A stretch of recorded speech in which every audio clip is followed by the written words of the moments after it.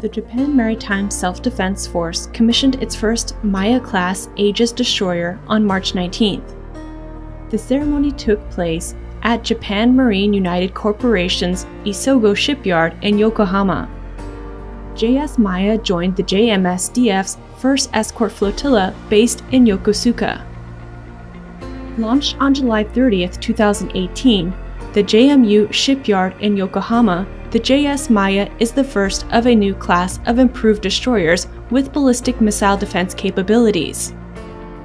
The vessel is named after Mount Maya, a mountain located in Kobe, Hyogo Prefecture. The new destroyer class is 170 meters long and displaces 8,200 tons.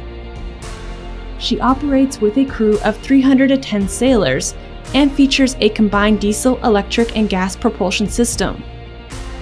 The Maya class is the first of JMSDF's Aegis destroyers fitted with ballistic missile defense capabilities from the design stage, and is also the first of Japan's Aegis fleet to be equipped with cooperative engagement capability from the start.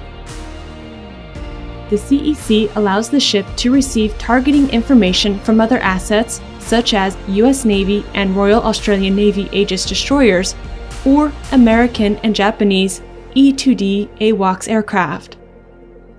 Maya is fitted with the Aegis ballistic J7 combat system and the Northrop Grumman Spook Mine B radar system, which you see here rotating on Maya's mast.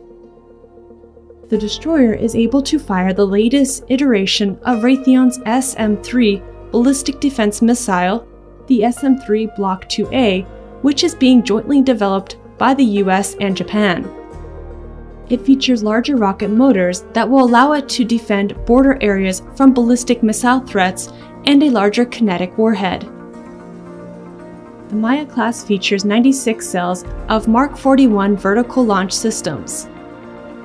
Other weapon systems of the Maya class include SM-6 anti-air and anti-surface missiles, SM-2 surface-to-air missiles, Type 07 vertical launch anti-submarine rocket, Type 90 anti-ship missiles, a Mark 45 Mod 4 127mm main gun, 2 Phalanx close and weapon systems, and 2 Type 68 triple torpedo launchers.